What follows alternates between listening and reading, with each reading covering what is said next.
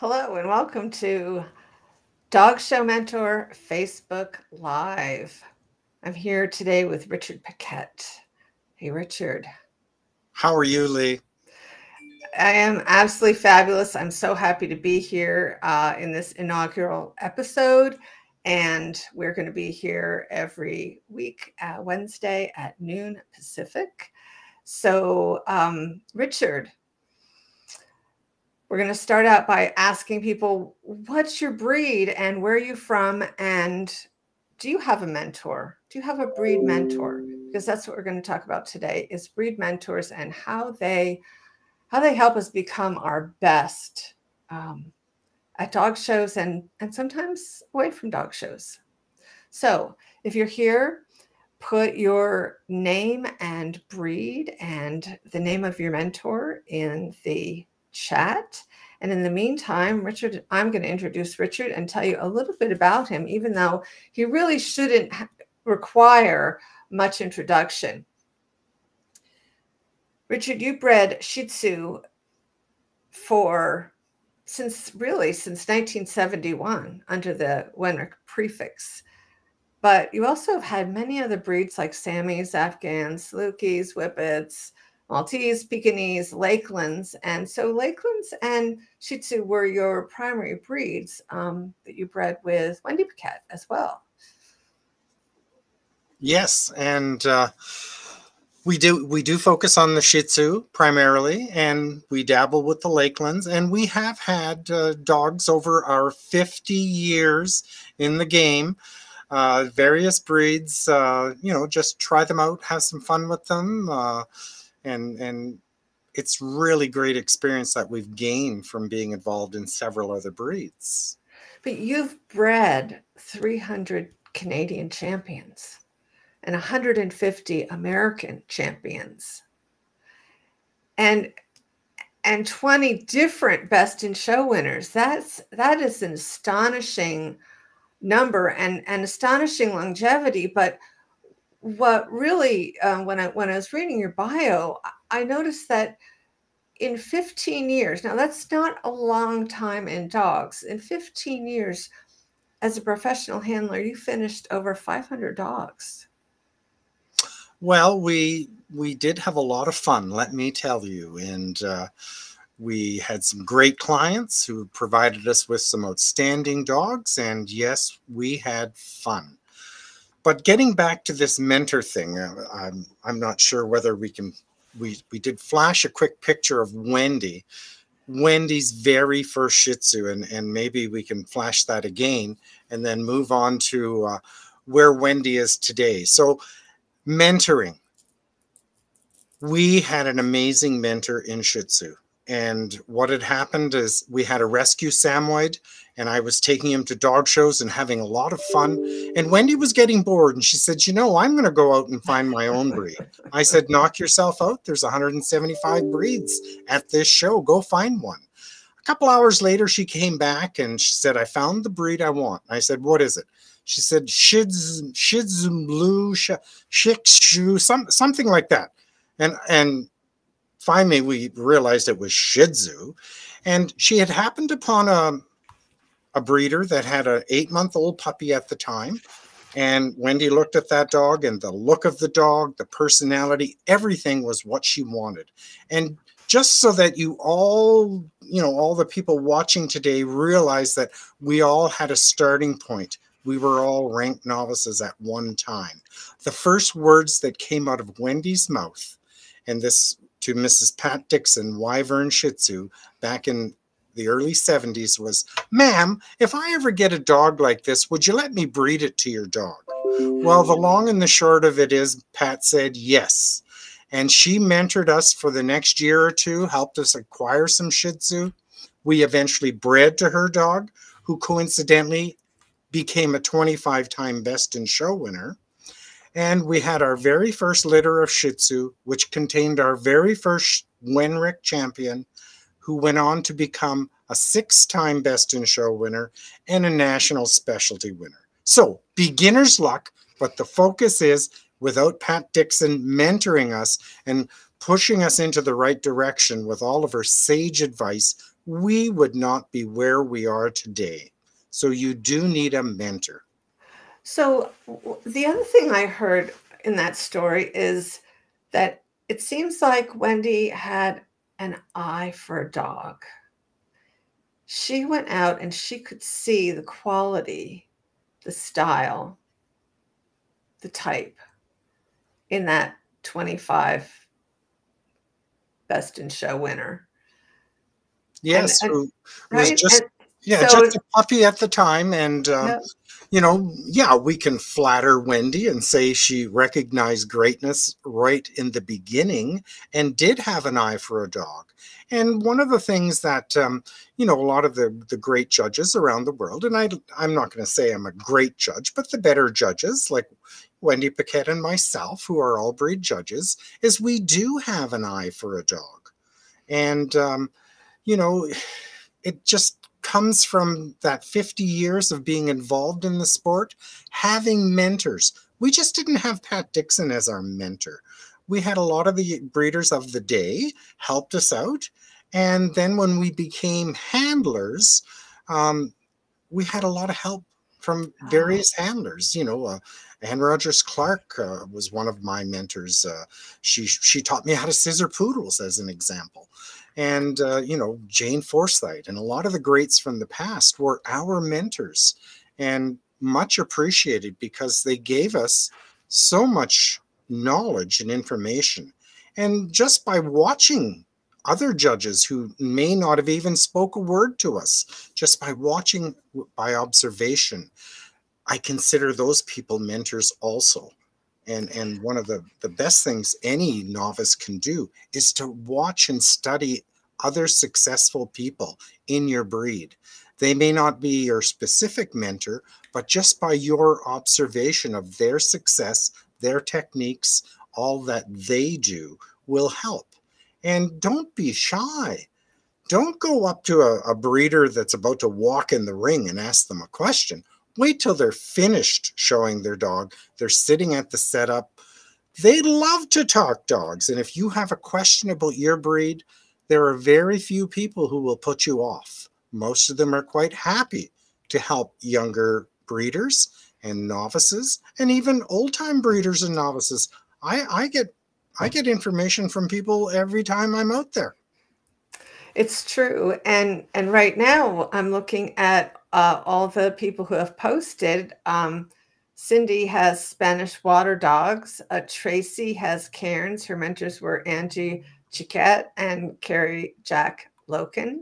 And Rageshwar has Black Russians in California. Nikki Higgins has a few mentors, including Elizabeth Theodorson and Lydia Hutchinson. Crystal Davies. Crystal's here. We're going to tell a story about Crystal later. She has Lakeland Terriers, and her mentor is Terry Holloway. Awesome. Bev Dorma has Havanese. Sandy Kempton has Toy Manchesters. And two breed mentors, Jim and Michelle in Maryland. So we've got lots of people who are aware of and are actively pursuing mentors, breed mentors, which are so important. Hillary has Wire Her Pointing Griffons, and her mentors are Aileen Tremblay and Renee Fortier, and a few more. Well, you have to mention CJ for Hillary, because CJ's Hillary's partner and handler, and I'm sure Hillary has learned a lot from CJ. A lot of Canadians on this post today. Yeah, I wonder why. So what we did mention for people who don't know is that Richard is an all-breed judge in Canada. And so, and he's judged internationally in so many countries that it's not even, you know, we can't even mention all of them, but literally around the world. How many countries did you say? 20? Well over 30 different countries and 30. 6 different continents multiple times. And, you know, a dream building session for some of the younger breeders, and even some of the breeders that are, you know, been in it 20 and 30 years. you may want to consider entering into the judging profession, because I've been blessed with all of that travel on someone else's ticket. And it's been so much fun to travel around the world and see all the different countries and the different dogs and meet breeders from all around the world. So a little dream building session for everyone on the chat today is dream. You need to have some really big dreams. And maybe your dream might be like when I first looked at the How to Raise and Train book of the Sami and I got to the last chapter, make your dog a champion. Well, I said to myself, wow, that would be so much fun. And that was my first dream. My first goal was to make my rescue Samoyed a champion. And, you know, I have to say he did quite well at the dog shows. Beginner's luck and horseshoes, I have been blessed with. So yes, dream big. And just don't dream to go to the dog show and have a good showing. You should try to be competitive. You need to raise the level of your presentation such that all that hard work, time, and money that you've put into the sport will reap some rewards. So dreaming has a lot to do with it too. So, you know, dream to go to your national and win winner's dog or win best of breed. But if you don't dream about actually attaining these goals and you squalor in mediocrity, why do you do that? You all can be just as successful. You could be the next Richard Paquette. Well, that is a dream, isn't it? It's a dream for a lot of people, including people like Kristen Johnson and Alexis from Manitoba, Canada, German Shepherds, Whippets.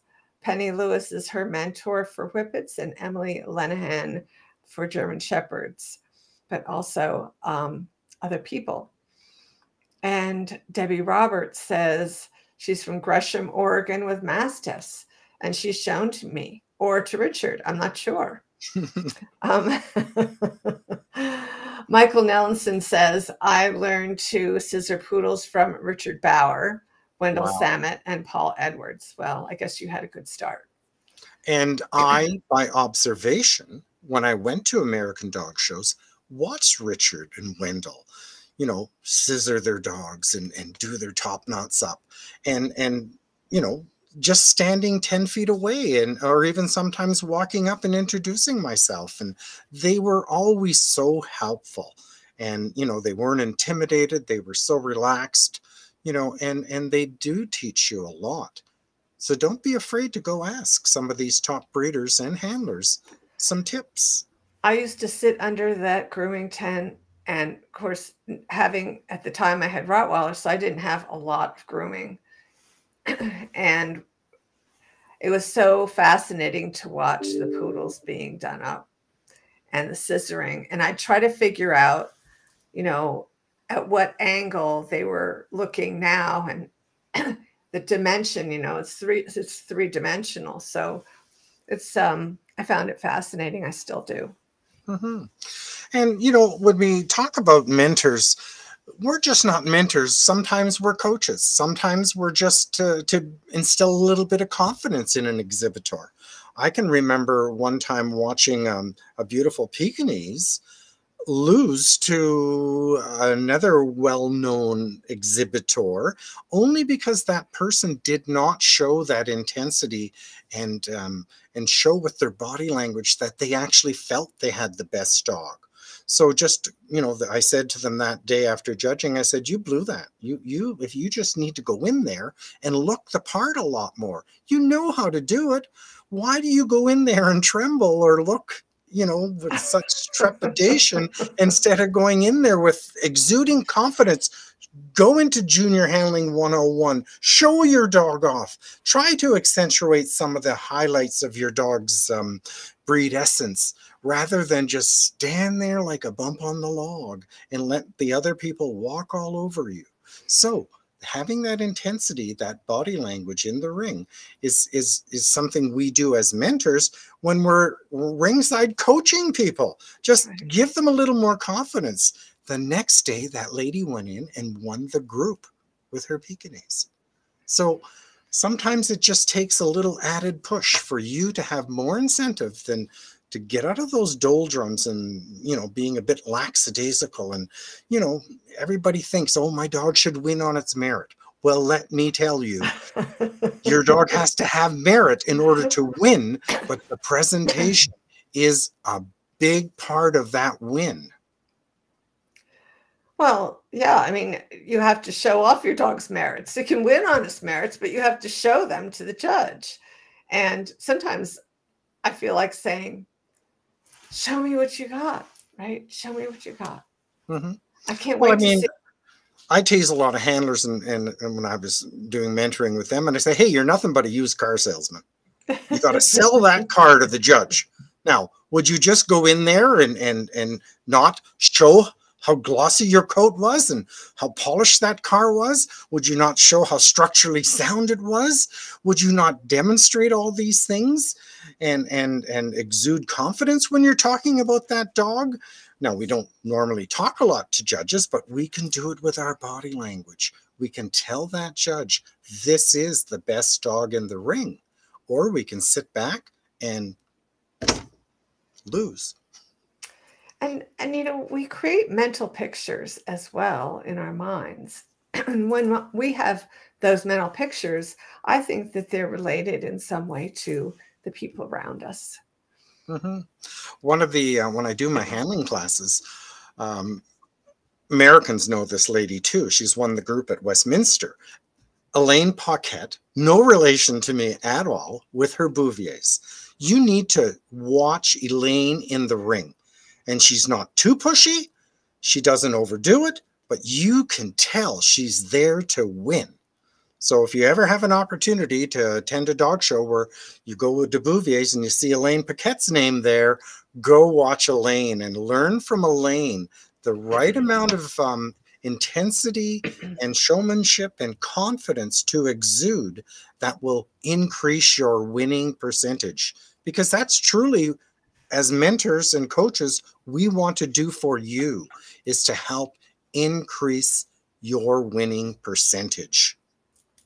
And not just confidence, but confidence backed up by competence, right? Like Elaine, she's a competent handler.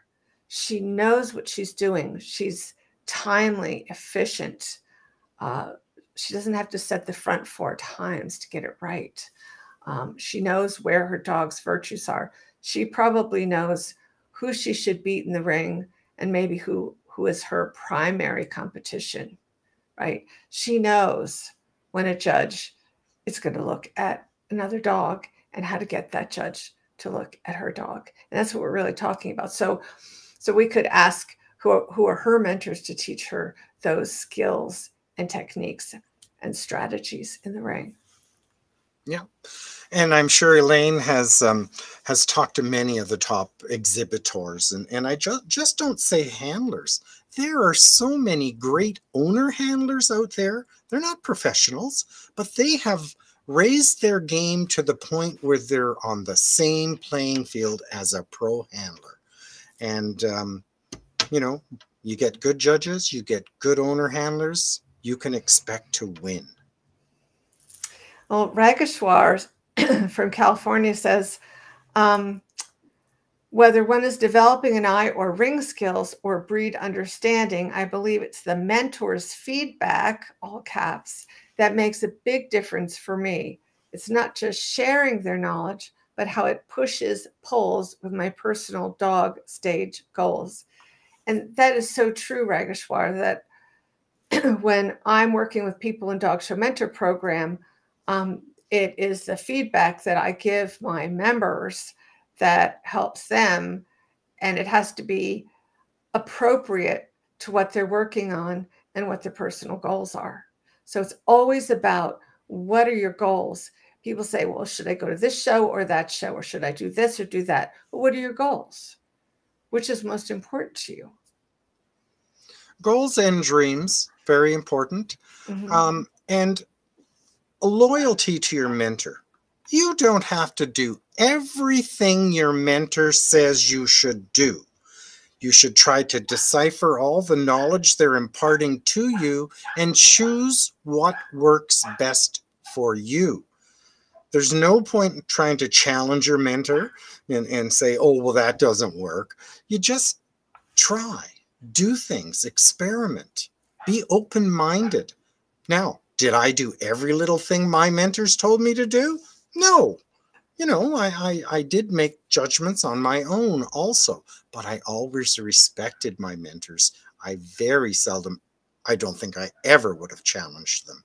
I would listen to the knowledge they're imparting, and I would work through it and experiment with some of the things they told me, and to see exactly what works best for me and my dog. But that respect for your mentor is so important. I like that you said that, Richard, that we not only do we need to respect them, but we need to try out what's right for us. And if you have a really good mentor, that person is going to be connected with you in some deeper way, that they understand you and what your needs are. They understand what your dreams and goals are, and they can provide you with both intuitive feedback and in feedback that involves explicit directive information. As a mentor, one of the things I try to teach a lot of my students is don't give up. Don't let someone steal your dream. Don't let some unsportsmanlike exhibitor ruin your dream. The majority of people out there are amazing. Our dog family, you can't, I would not want to belong to another family of individuals other than my dog family. And for the most part, each and every one of them wants to help you. There are some bad actors out there. Don't let those bad actors steal your dream. And don't get discouraged. Do you know how many people have quit the sport when they were on the cusp of great success? And, don't quit. Be dedicated, passionate, work hard, try different things, have a great mentor. Listen to your mentor. Your mentor's going to coach you and tell you, don't worry about those people. You need to develop a thicker skin. Will any of these little things that happened to you along the way that were unsportsmanlike really affect you? Say to yourself, will this matter in 1 year or in 5 years? No, it will not unless you let them get you. Don't let people steal your dream.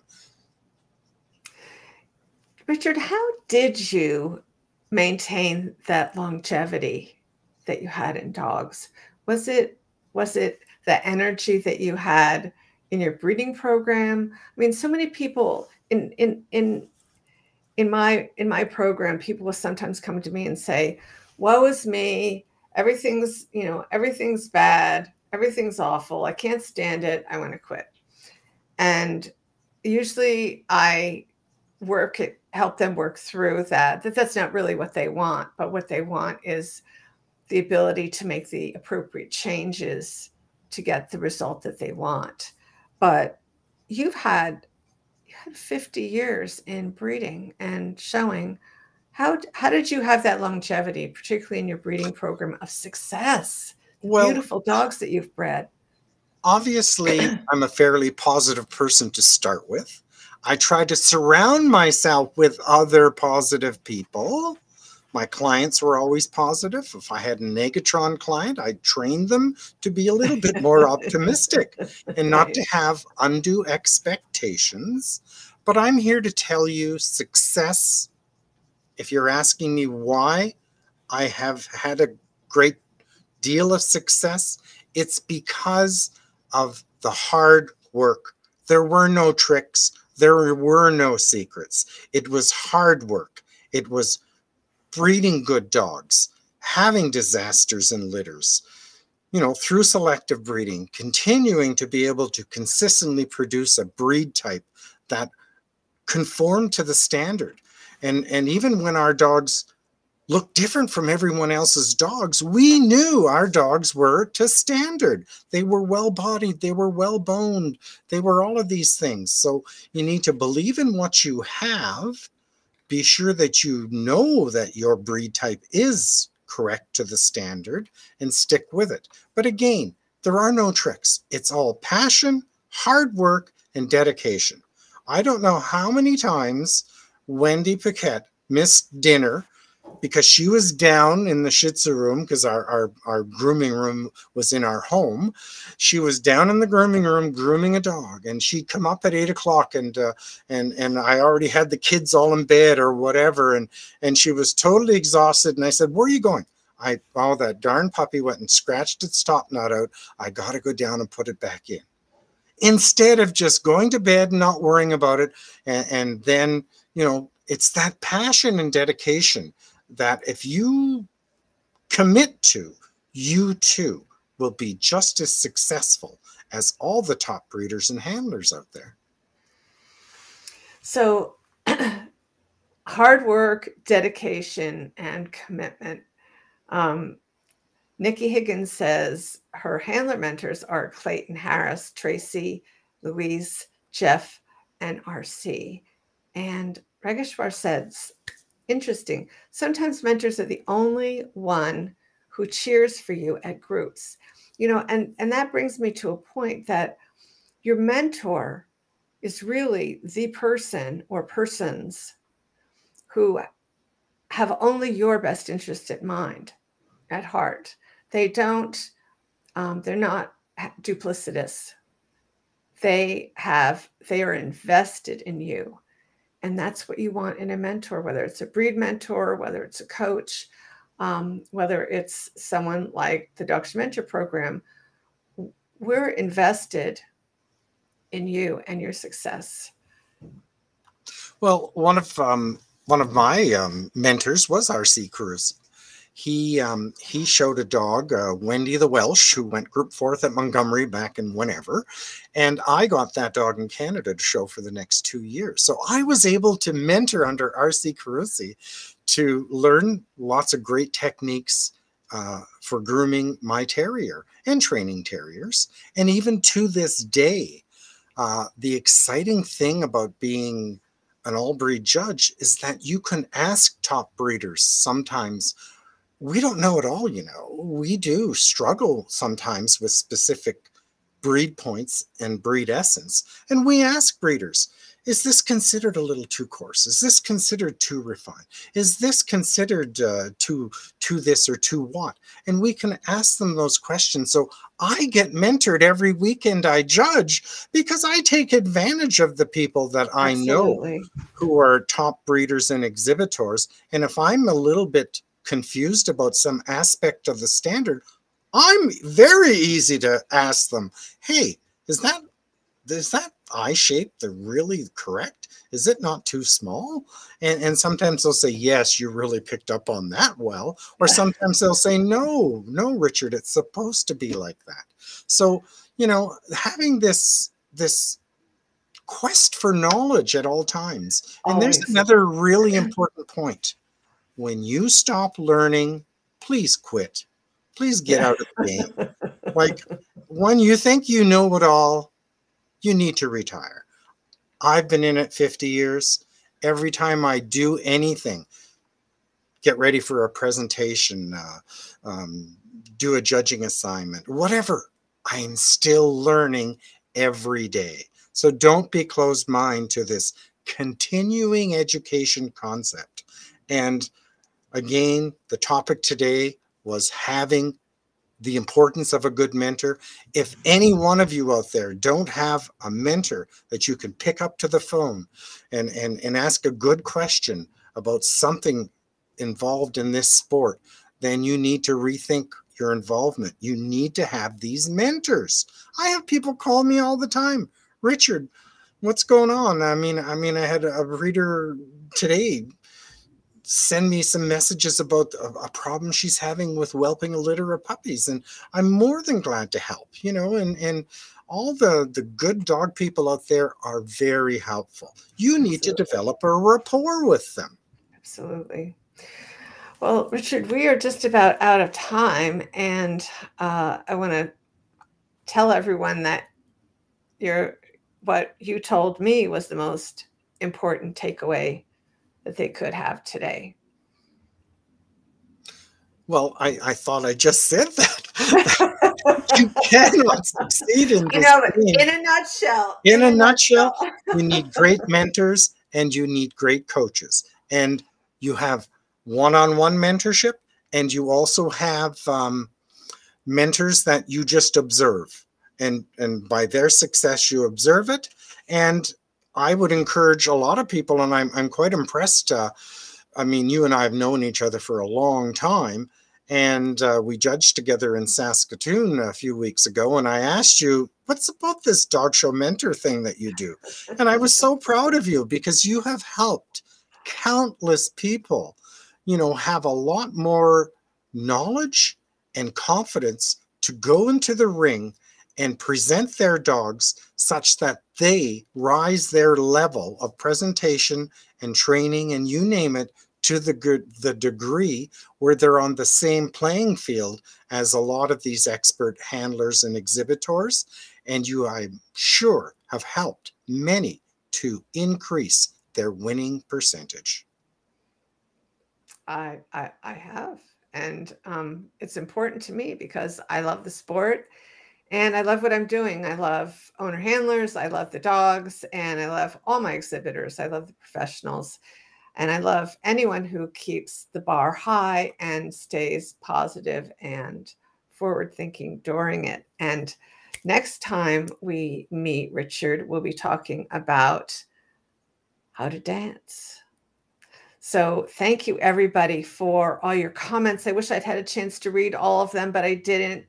But they will be on the Facebook page, and this will be posted on the Dog Show Mentor Facebook page and shared to Richard's personal Facebook page. Thank you, Richard. Thank you, Lee. I've had a great time. I will see you in the winner's circle.